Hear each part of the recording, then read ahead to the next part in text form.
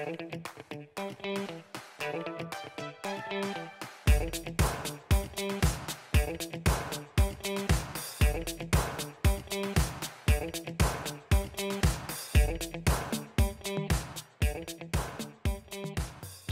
started as an art teacher, and I noticed that students were not engaged in our work because they did not have opportunities for choice, and the work we were doing was not relevant to their lives. They were not inherently interested in the work of great artists, as sad as that sounds. When I moved to my new position as the visual spatial enrichment teacher, I noticed the same issues with my units there. I also began to question the way I delivered instruction. I was talking so much that students did not have time to explore the materials and make meaning for themselves. Sometimes the demonstration table was so crowded that all the students were not able to see the instruction. Some students would opt to take a back seat in their learning. And in the same respect, I think many of us were taught math in a similar way. The teacher was the performer in the front of the room and explicitly showed us how to solve each problem step by step. I've been teaching for 16 years, and as a math teacher, I've seen many different programs come and go. However, none of the curricula have truly engaged students by using authentic problems in which students can take ownership, problems that are meaningful to them and their real life. It's been way too much teaching to them instead of inspiring them to dig deep and grapple with problems. I've seen kids get bored, disengage, and then give up when there's no connection.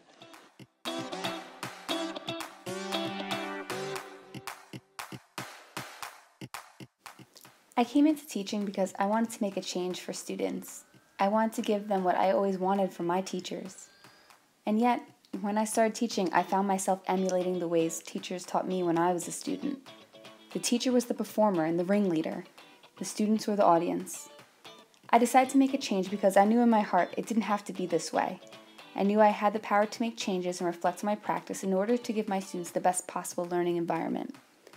I wanted my students to be truly creative and assess their work and have meaningful conversations with their peers. I wanted them to be interested in this work outside of the classroom.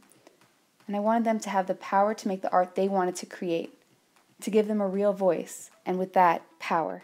I can't say that I had one particular aha moment, but over time I've worked to develop units that are authentic, taking the focus off of me as the teacher and giving more responsibility and independence to the students. Using the 4 C's to inspire student engagement through the use of technology, I have seen students gain confidence and persevere to solve problems because of an intrinsic felt need. Watching students collaborate, communicate, think critically, and present their findings creatively has had a huge impact on my pedagogy and the success of my students.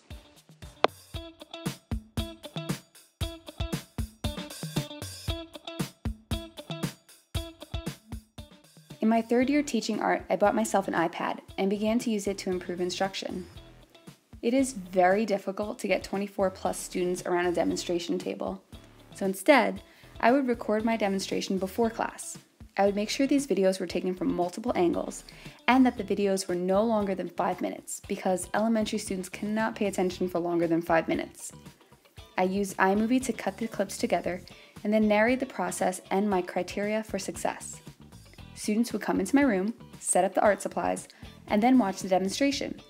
We would review the criteria for success, and then students would turn around and get to work. It gave all of my students the best seat in the house for reviewing the demonstration, and we were able to maximize our studio time.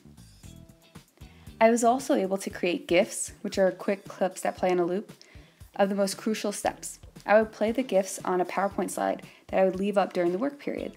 Students would often use these clips as guidance, and it did not have students asking me what to do next or how to do a skill. In turn, they spent more time engaged in their work and giving their best effort. My change was a little more gradual. I began back in the day when the smartboard was brand new.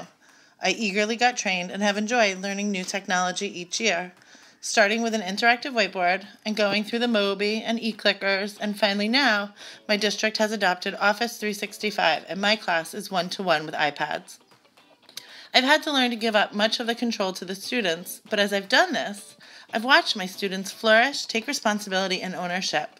But more importantly, they have learned to persevere and take pride in solving problems on their own. They think more deeply, and sometimes even present and solve new problems they've found along the way.